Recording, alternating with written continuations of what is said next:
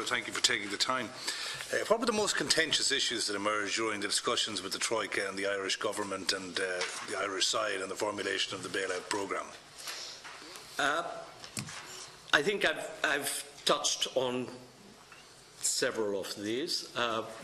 We've talked already a little bit about the issue of burden sharing going beyond just junior bondholders. I've also talked a little bit about the issue of trying to seek greater stability of ECB liquidity support. In my written statement, I also touched on the issue of the pace of fiscal adjustment and the timetable for achieving the 3% deficit target under the excessive deficit procedure, so that was another issue.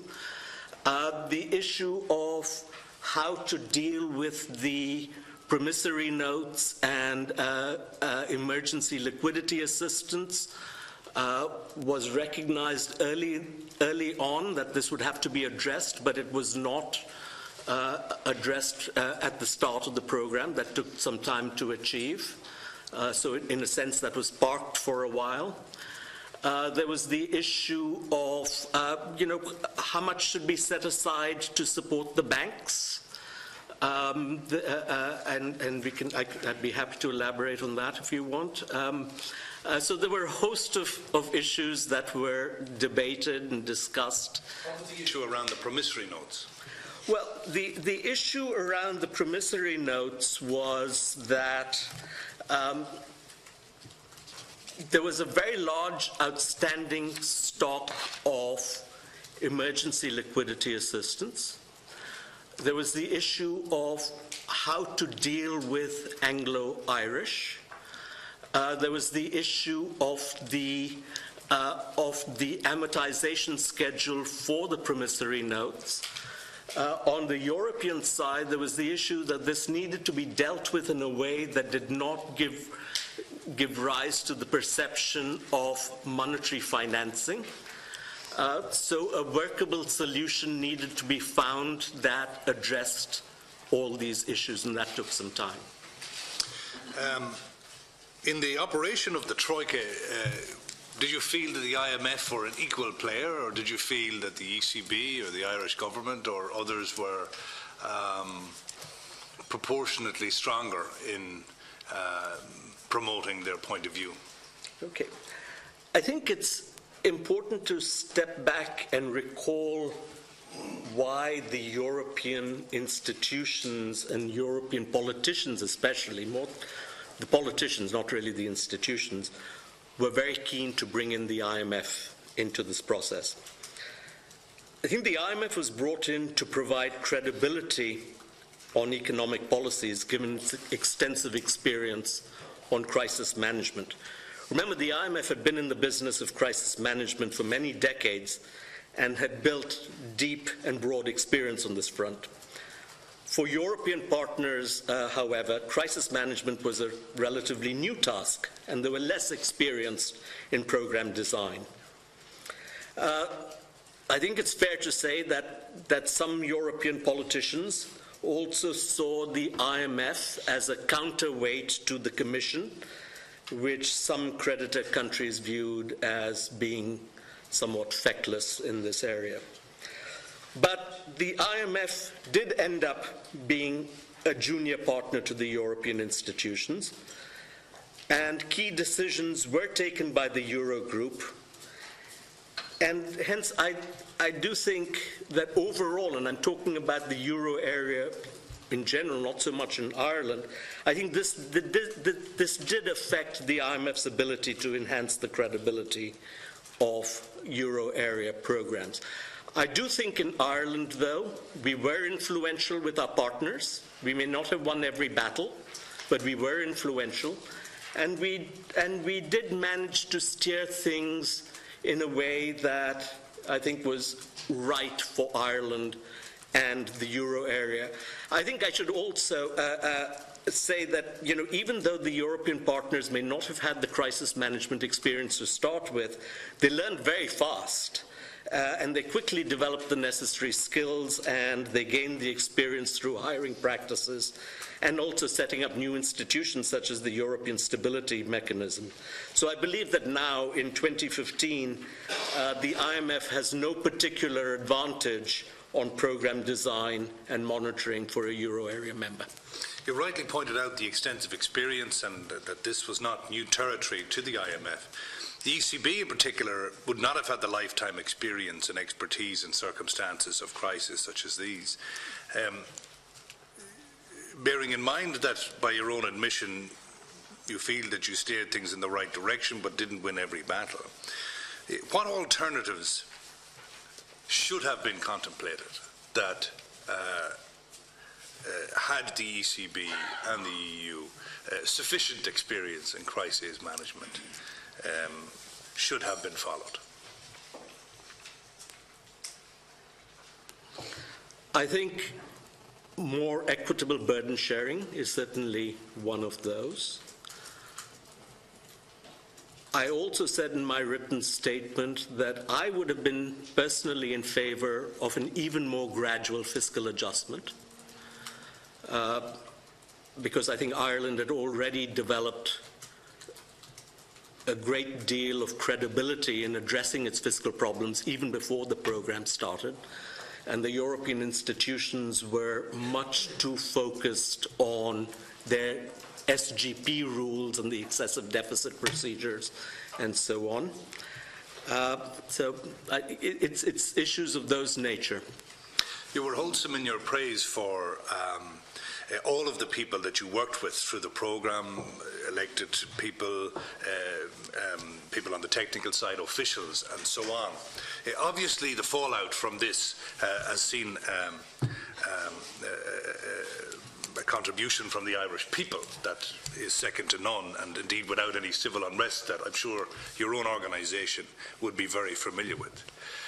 Would you say that because of the actions of the ECB and the IMF, in not following a line that you yourself would have seen as more preferable given your experience as a more gradual fiscal adjustment, perhaps more equitable burden sharing, is it fair to say or not that the Irish people paid an unfair price, an unnecessary unfair price in this regard?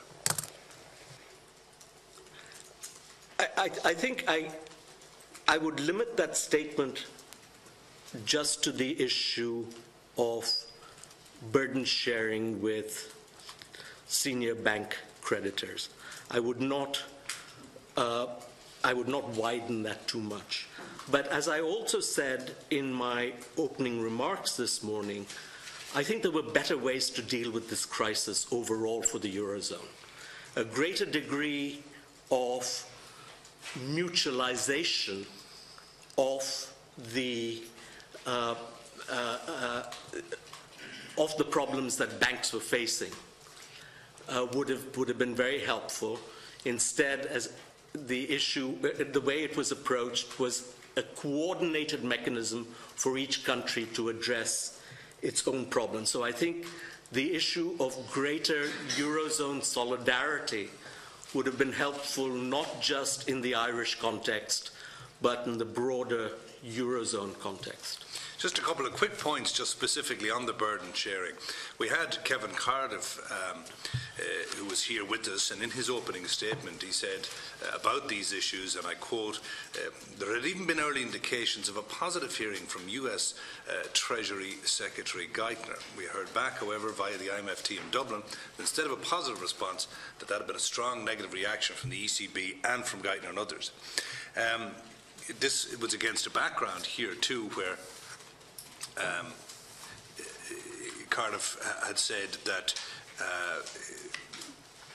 they were led to believe that Mr. Strauss-Kahn, head of the IMF at the time, was not only in favour of this approach, but believed he could and would undertake to persuade other major players in world finance, such as ECB head Trichet and Geithner and others. Would you agree with that?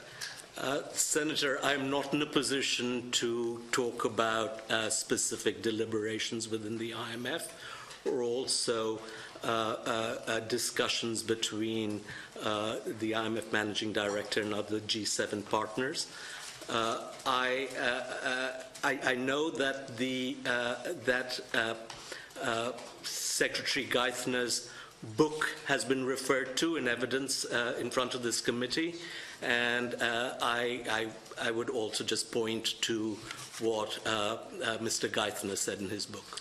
You mentioned earlier, while you were in a position to recall certain meetings and confirm they took place, and even the content of some meetings, you couldn't go into the specific deliberations, and we fully understand that. Was there ever discussions, to your knowledge, at the G20 in 2010 conference in South Korea about Ireland entering a programme? My knowledge of this is simply through what's in the public domain. I was not at the G20 meetings in Korea.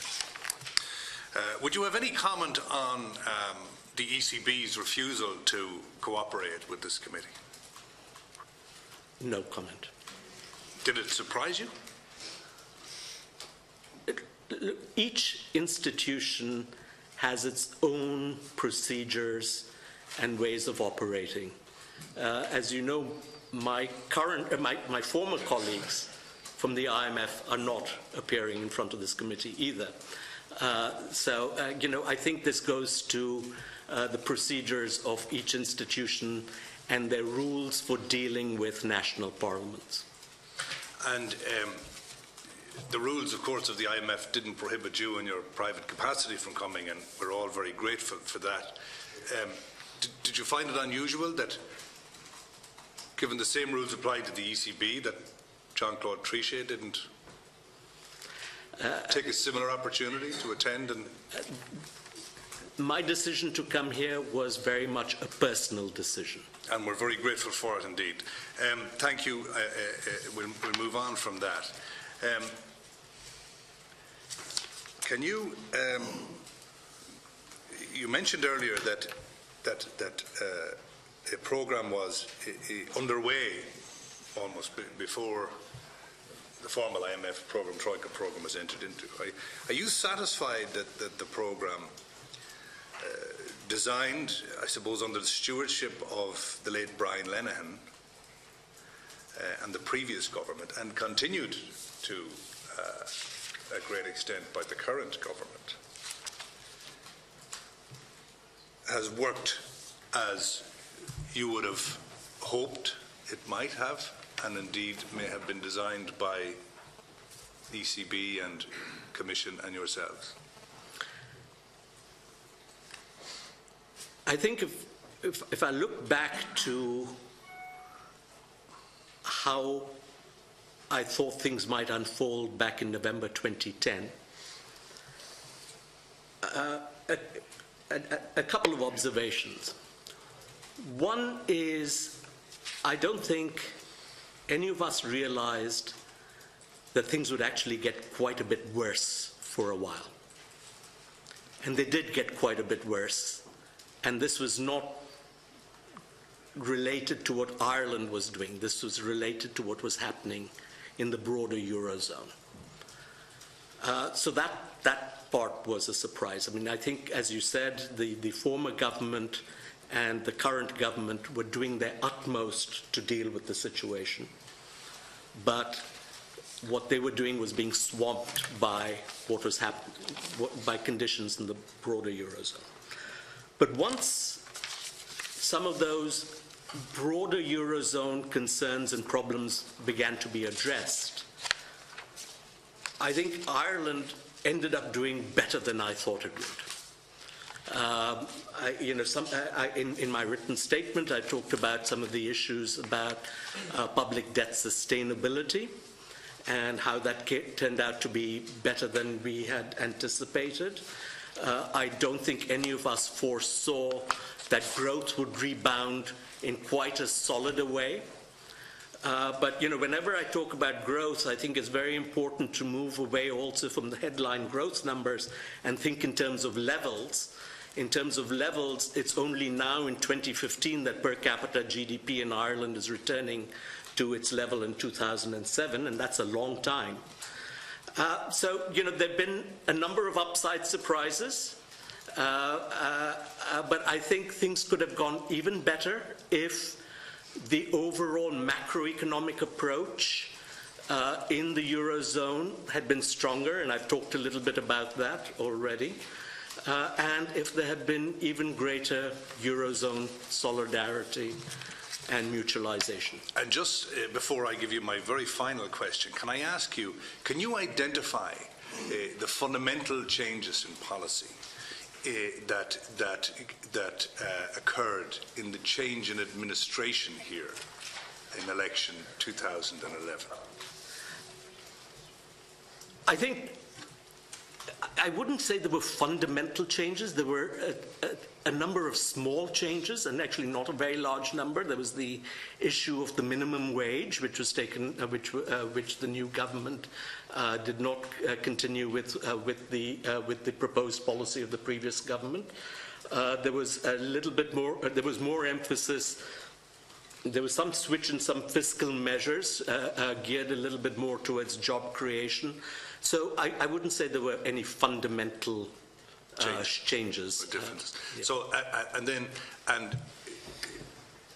on the 12 quarterly reviews, if there was a suggestion from a government that we wanted to adjust the process of getting to the bottom line, were governments free to do that? So were they free to generate revenue from X or Y, or was that prescribed by yourselves? No, typically, the choice of measures is left to the government itself. Finally then, can I ask, were the social consequences of the bailout programme considered during the programme discussions? And how were these consequences considered?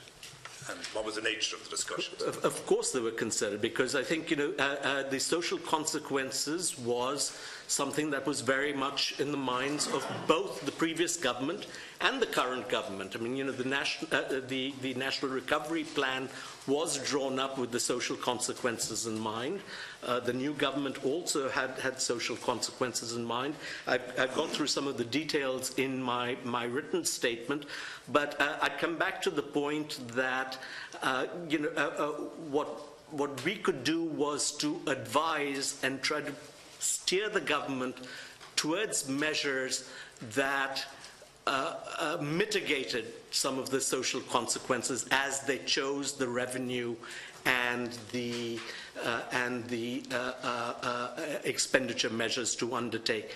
And I think the data suggests that this was largely achieved. I don't, the ESRI, of course, are the real gurus on this. But my impression is that the distributional consequences of this program, when one looks in terms of disposable income that takes into account taxes and welfare payments and so on, has not been of any great significance. Thank you very much. Thank you very much.